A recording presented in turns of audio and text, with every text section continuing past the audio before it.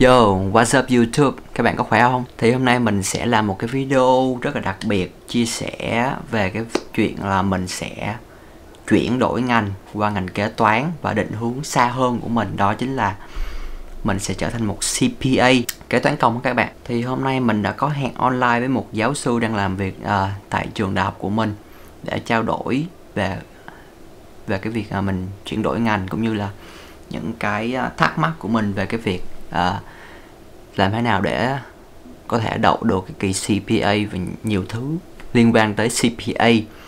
Thì đây là một chủ đề cũng khá là, mình nghĩ nó cũng khá là hay. Nếu các bạn là một du học sinh và có ý định muốn trở thành kế toán hoặc là kiểm toán hoặc CPA, thì mình nghĩ chủ đề này nó sẽ một phần nào giải đáp được một số cái thắc mắc của các bạn.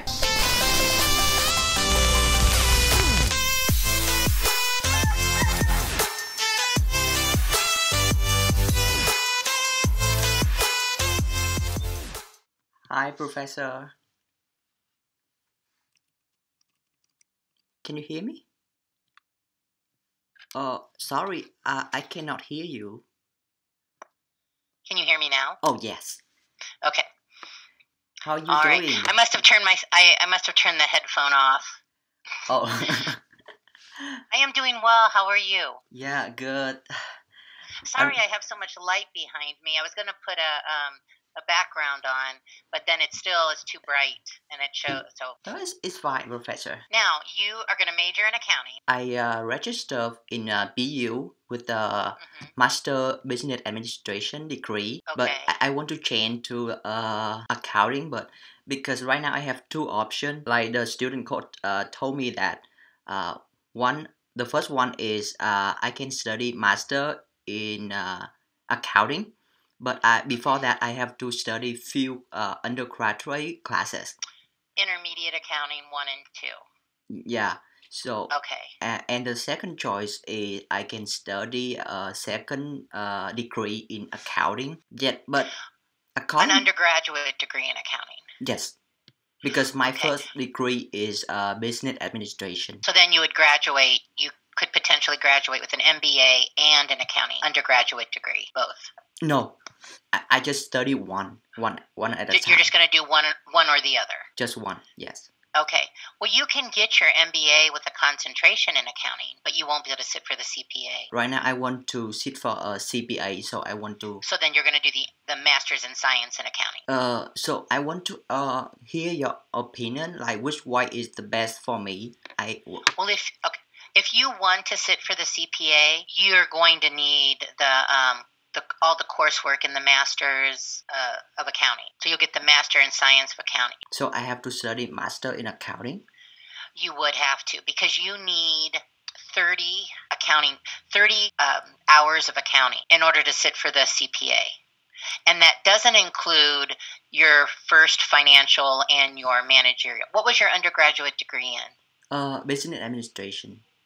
Okay, so you have managerial accounting, financial accounting, and managerial accounting. You have both of those. And that's usually at a 100 or a 200 level. Where did you get your business administration degree? Did you get it from Bellevue University? No, I graduated in Vietnam. In Vietnam, okay. Oh, okay. I love pho. Oh. It is my absolute favorite. Are you in Bellevue right now? Yeah. Okay. Do you know iPho? Yeah, of course. That's my favorite restaurant. Oh, really? Favorite restaurant, yes. Yeah. So, if you want, I can invite you one time to go to Eiffel, because I live really near to Eiffel. So do I. Oh. I'm off of Cape Heart. I'm like let's see, the Fox Ridge. The Fox housing area off of 36th Street. But you have to come further down. So like if you keep going past IFA to 36th Street, on Cape Heart.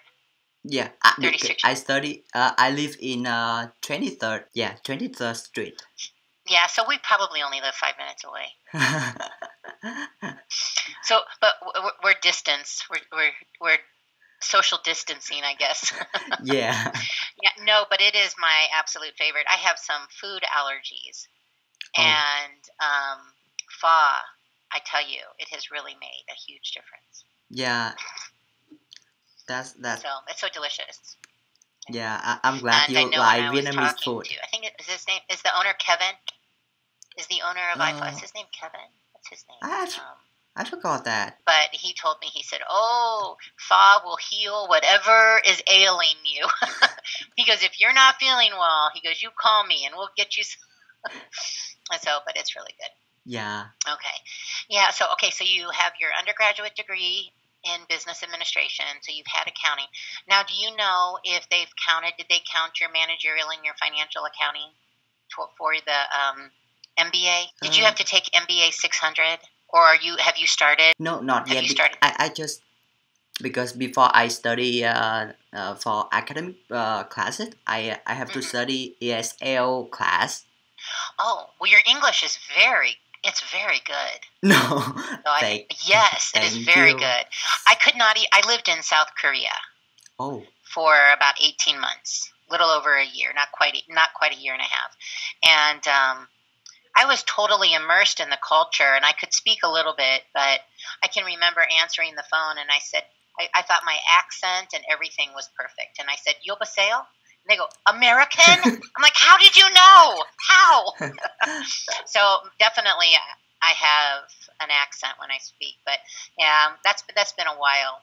But I really enjoyed South Korea. But it's good to know the native language when you communicate with them. It helped, especially when I'd get lost in Seoul. I was always lost, and it's that city is more difficult to navigate. Seoul is a beautiful city, but it's so difficult to navigate. It's worse than New York. And there would be maybe 8 lanes of traffic, 4 going one way, 4 coming the other way, and there were 12 lanes of traffic, even though there's only supposed to be 8. Wow. They're all squished in, and I'm like, oh my gosh, it was really kind of a little difficult to navigate sometimes. But as you can see, I survived. But yeah, but and I could not, even living there over a year, I could not even imagine taking classes, the Korean language. Yeah. So I can remember coming home, getting, we flew into San Francisco, and we had to go through customs, and one of the customs agents said, "Welcome home." And I said, I understood that without even thinking. I could understand every word without thinking, because when it's hard work. Yes.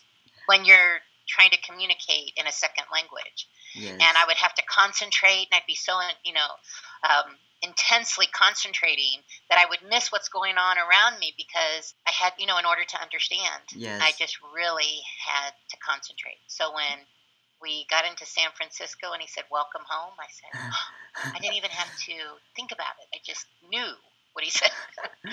But I really enjoyed my time overseas. So I congratulate you for taking coursework and even a master's in a second language. That's excellent.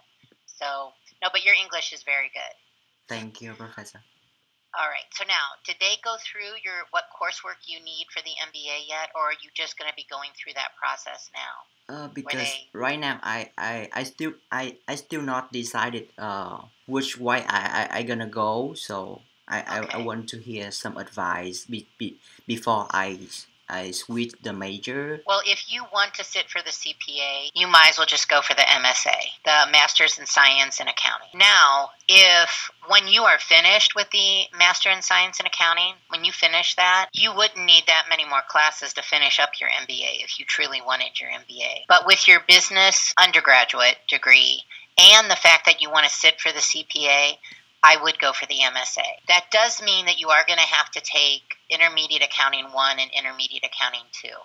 But you might have done that anyhow, because let's say you didn't want to, let's say you like accounting, but you didn't want to sit for the CPA. Okay, so let's say that you decide, I don't want the CPA, but I want to get a concentration in accounting. So you could get your MBA with a concentration in accounting, but you wouldn't be able to sit for the CPA. Yeah. Okay, but if you get a concentration in accounting, you're still going to need Intermediate Accounting 1 and Intermediate Accounting 2, okay? So the best way right now for me is I'm going to study MSA, right? Yep, if you know you want to go for the CPA, then you go the MSA route. The next thing is have them review your transcripts as soon as possible. Because if you definitely, well, are you going to take day classes or evening classes? Evening classes. Evening, okay. If you take day classes, Intermediate Accounting 1 is offered in the fall. And I'm assuming you're going to take them in the classroom, right? Yes. Okay. That makes it a little bit easier, especially with asking questions right away. Yes. And I think that's definitely better, especially for, well, your English is really good. But, if you have questions, get them answered right away. And that way you won't struggle with the language or with accounting because you can ask any questions you can immediately. Yeah, Okay. because in the academic environment, there's a lot of terms is very hard to understand, even though they just daily words. But in the academic environment, it's very it have a different meaning. So Right. sometimes I don't understand that. Yeah. Well, I think it is better in the classroom anyhow. Just my opinion, but Yeah. but I have a lot of students who do really well online, but I think it's easier in the classroom. Okay, so if you wanted to take Intermediate Accounting, it's offered in the day in the fall, and in the winter, it's offered in the evening. Intermediate 2 is offered during the day in the winter and in the evening in the spring. Because I'm teaching Intermediate 2 right now, I'm using Zoom. That's why I have a headphone, because it makes it a little bit clearer. Yes. So when I just use my speaker from my computer, it's okay, but it's not as clear. And sometimes I'll go ahead and record what I'm talking about, so that way I can post it to the classroom. Oh. So I want it to be clear. But yeah, so it kind of depends. Now, let's say that, well, I don't know how many classes you want to take, but if you wanted to start some graduate work already, you could take a day class and an evening and start taking Intermediate Accounting 1 in the fall. But it's up to you now. Who is your advisor? Do you have an advisor? You might not have an advisor yet. Oh, I have one. You have one. Her name is Holly. Holly? Yeah. Holly? H-A. I don't remember. Iley? Haley. Haley. Yeah, sorry. Haley, okay. Oh, that's all right. I'm not that familiar with some of our advisors because they just moved around a little bit. I'm going to let my dog outside. I'll be right back. Yeah, of Sorry. course, Professor. Because they switch my student advisor a lot. Say that one more time. I don't know why, but they switch my student advisor a lot. So sometimes I confuse who is my advisor. I understand. I have twin boys, so I have 2 boys, and they're same age. And my one has they're sophomores at Bellevue University, and they've gone through 3 advisors, each of them, so 6 different people. Yeah, I'm not sure why, because I would think advising I would love to advise. Yeah. All right, so yeah, I would go with the MSA. Do you have any experience about CPA? I have my CPA. Oh. So if you can go out to the AICPA's website, NASB. Let me look really quick to get the exact website, and I will share that with you. Can you see this website? This is NASBA, and they have the different boards of accountancy. It has on here about taking the exam. Here's the exams over here. Licensing, education. So this would be a good. And see, it's nasba.org. Do you know the requirements? Do I have to sit for a CPA exam? Yeah, the big requirement is 30 hours of upper-level accounting classes. Graduate accounting courses do count. So, but like they don't count your 100 or 200 level courses, but they count your Intermediate 1, Intermediate 2. You can take you can take some of those accounting classes at the graduate level. And in fact, our MSA, when you finish the MSA program, you do qualify to sit for the CPA. Make sure, jot down this website, the nasba.org. Yeah, and then see where it has exams. You can look through a little bit about what's going on there. And then if you want your license, it talks about the different boards of accounting. Every state has their own board of accounting, so ours is the Nebraska Board of Accounting. So depending on where you would like to sit for the CPA, like if you want to sit here in Nebraska, just click on Nebraska and it'll pull up the requirements. Now, once you get your CPA, and let's say you might think, I don't want to live in Nebraska. Maybe you want to move to West Coast, Oregon, California. Then when you get to those states, you just apply for reciprocity. And so you only ever have to sit for the CPA once. And so once you pass, you pass. Oh, so it means And then you could work anywhere in the United States, but every state you go to, you have to apply for reciprocity. Okay. So it means I don't have to renew the CPA license every year? Oh, you do have to renew it, yes. So, but I don't have to study again? No. Once you pass the CPA, you don't have to take the CPA again. Okay. You just have to make sure you keep what we call CPEs, continuing professional education. So once you pass your CPA, you need 40 hours of CPEs every year. It's really 80 hours every 2 years, but we usually try to do 40 a year. Conferences, you'd go to conferences, and even a college course counts toward that. But they would just want to make sure that you continue with your education and stay current in the field. Like if I want to have a CPA license, do I have to have experience in working? Yes. If you want to have a license, like you can take the CPA and pass it. Yes. Okay, now you're certified, but you're not licensed. Okay. Then you need the work experience. Yes. 2 years in a CPA firm, or it's either 4 or 5 years working under a CPA in just any company. Oh. So you can become licensed without working in a CPA firm as long as you're being supervised by a CPA. So do they require specific experience for that?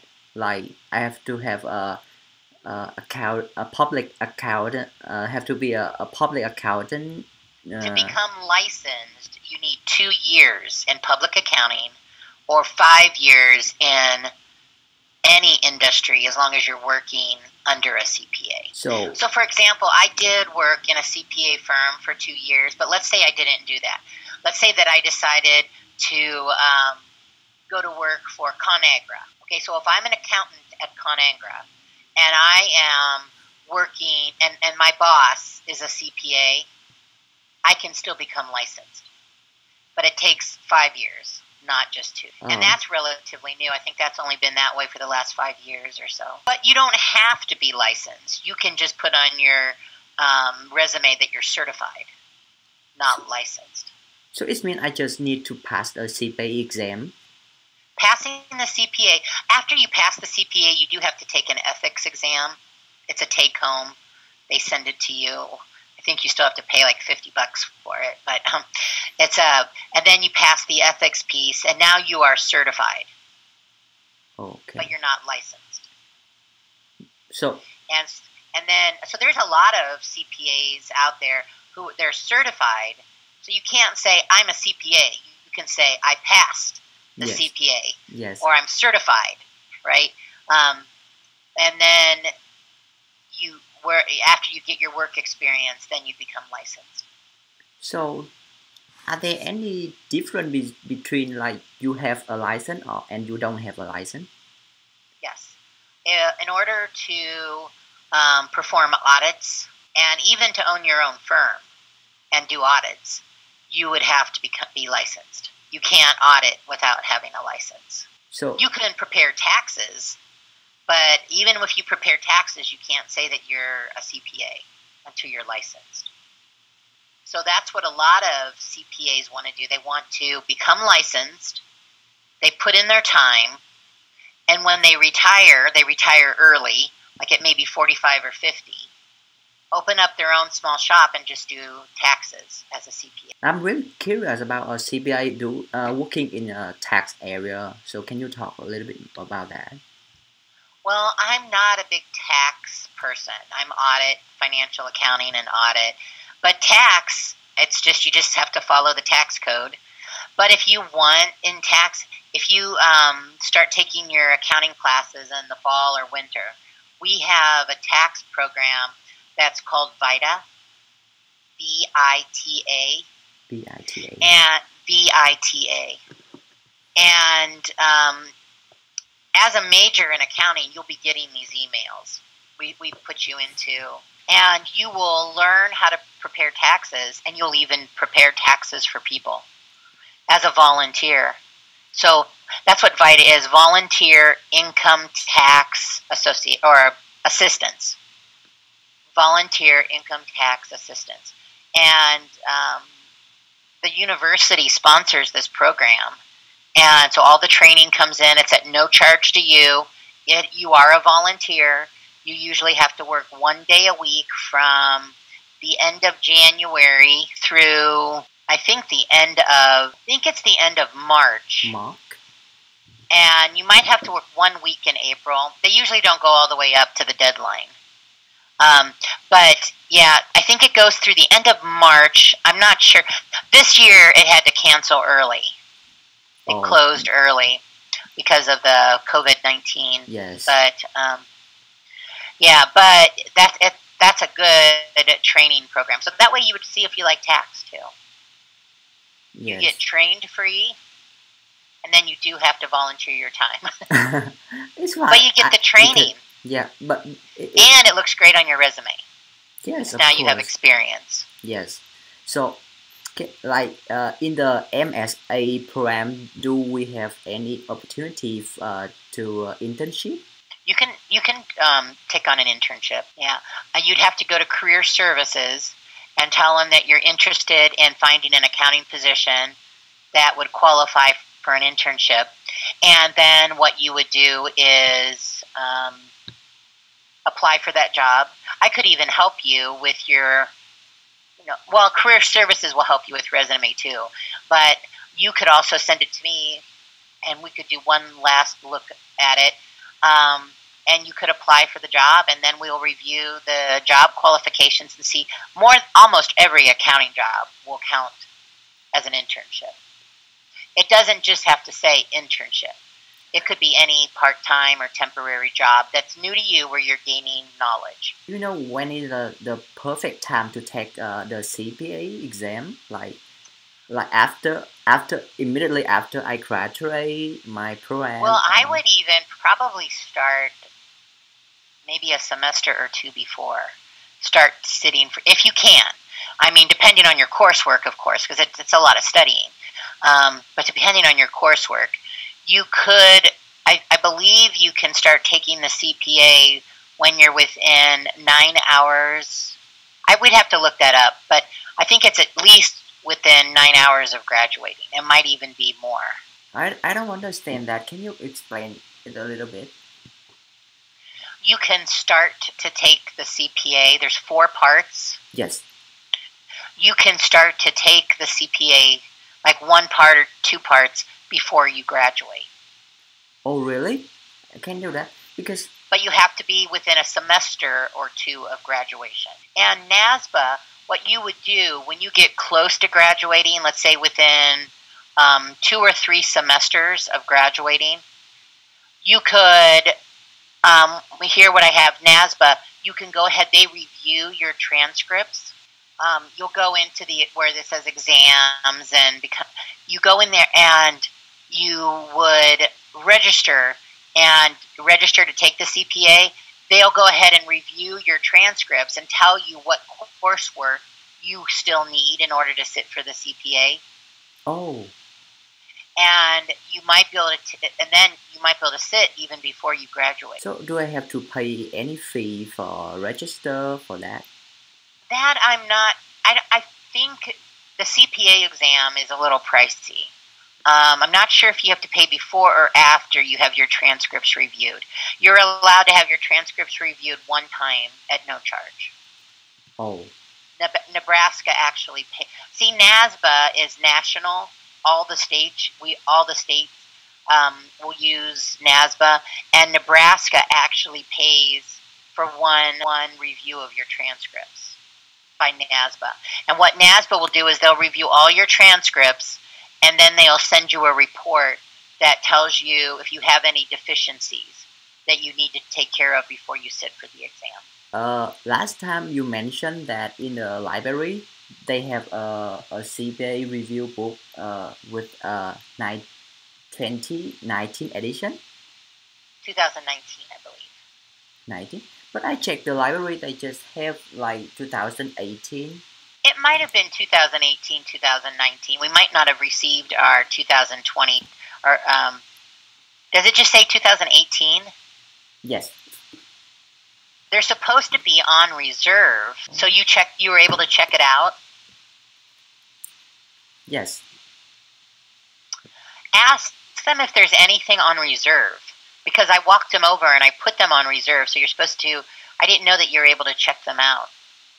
I thought you had to use them there. So they didn't have anything on reserve? No, because when I check like in the library online, they don't show any information about that. No, I walked about. I thought it was the 2019, not 2018. In fact, I'm almost positive it was the 2019. I'll contact the library and find out. But we might, because we get the books in the summer. I don't remember when I brought them over. My office is really close to the library, so I just walk out the back door of the building and swing around into the library. And I remember carrying them over. I did have help. I thought that they were 2019 because I don't have the 2019 in my office, but we usually get them in the summer, and then I take them over to the library and put them on reserve. Oh, so every year you gonna update the book? Every year Gleim sends us them because you should, and I will find out about this as well. You should be able to also use some of their software. So I'll find out. Let me go ahead and I'll send an email to see if you're able to use any software if we have a login. But the university pays for the Gleim books, and then I'll see if there's any software that's associated with it as well for you. So to sit for CPA exam, is it too hard? Is it too hard? Yeah. No, if you study for it, you'll be fine.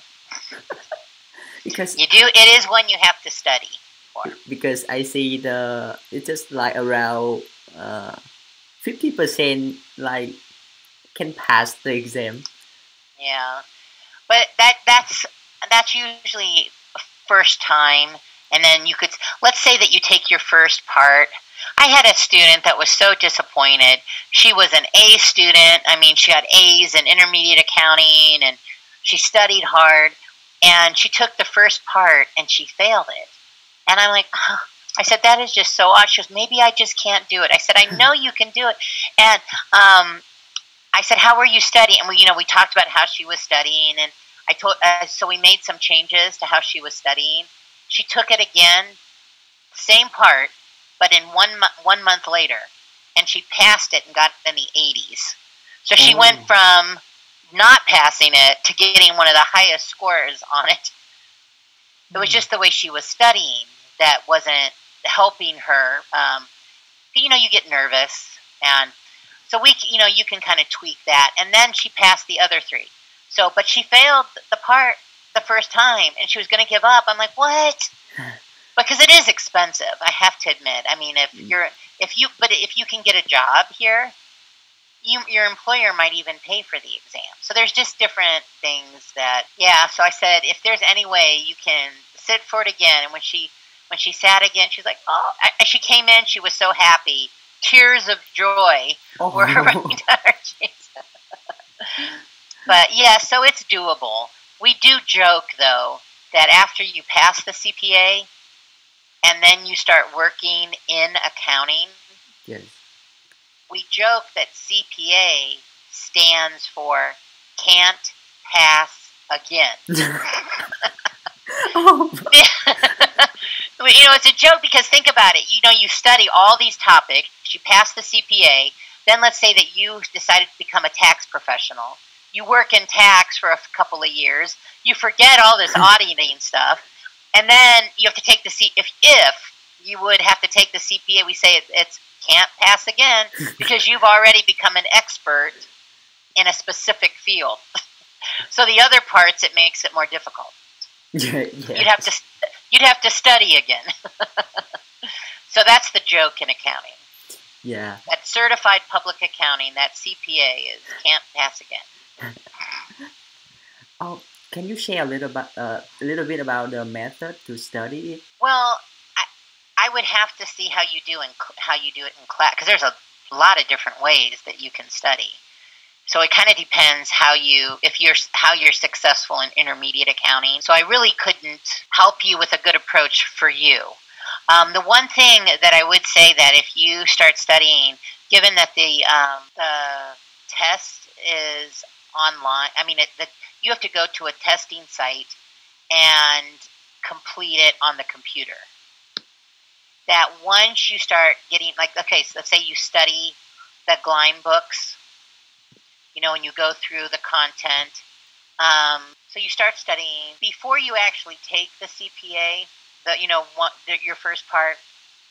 It's a good idea to maybe use an online study tool so that you're used to navigating everything on the computer. So that's the one overall thing that I recommend to students. But as for actually getting into the details and studying, it's going to depend on the person. But Intermediate Accounting 1 and Intermediate Accounting 2 and then Advanced Accounting, that's a big chunk of the CPA exam. So can you help me to find out about the software or the tool of this book? Is it like student can use it or not? Well, I'm going to find out. That's the email I'm going to send to find out if we have any computerized software that students can use. But you're really not ready to completely immerse yourself in study yet either. You haven't had Intermediate Accounting 1 or 2. Usually after you have Intermediate 1 or 2 is the time to start maybe getting a plan of how to approach the CPA. Yeah, because right now it's like I'm in middle of the mess up, so I don't know what it is and where am I. So I want to try to look what the CPA exam look like. Yeah, and by the time you get through, I know I teach Intermediate Accounting 1 and 2, and the software that I chose, we use the Wiley Plus.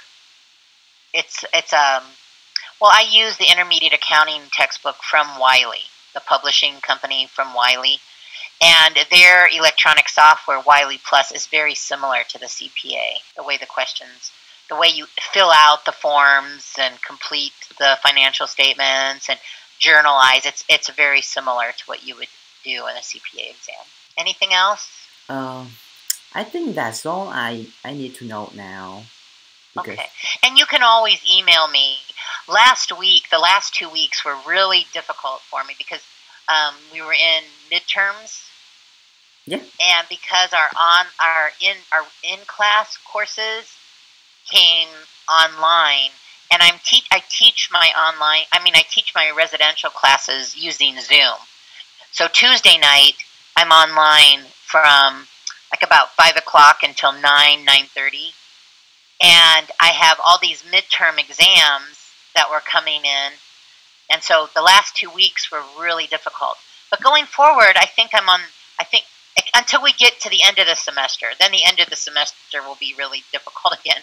But right now, you can, email me anytime and we can always chat again. I can understand that because like right now in a quarantine time, so all of the professors have to work online and yeah, I see you guys very busy.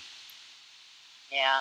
Now I have my residential class is the one that we do through Zoom, and I have all my students in the class, and then I'm sharing my screens and whiteboards and solutions, and we're working through. It actually goes by really fast. But I was also teaching the graduate level accounting information systems class. and we were going through SAP, which is a really difficult accounting software. It's a lot of fun, but it's a difficult software to navigate. And so I'm working online, trying to find students' problems. They're like, the system won't let me do it. I said, it's not letting you do it because you made a mistake. Yeah. We have to go back and find the mistake. So, and it can take a long time to find the mistake. Yeah. But we just finished up that program. Now we're going into forensic software, so they're going to be much happier. Forensic software is actually a lot of fun, and it's not very difficult, but it's a lot of fun. So I think they're going to be much happier. I'm going to have happier students. So, but yeah, well, let me know. Take a look at this NASBA website. Yes, I will. Take a look around and let me know if you have any questions. And if I don't know the answer, I'll find out for you. Yes, thank you so much. I do appreciate your time. Oh, no problem. Yeah. No problem. So if I have any question, I'm gonna email to you. Okay, that sounds good. Yes. And we can either have a Zoom meeting, or I didn't know if I thought it might be better in case I had to look something up, but I'm glad we did do the Zoom, so that way you can see the NASBA website. Yes. And everything. And yeah, we can do Zoom or we can just talk by phone. Either way.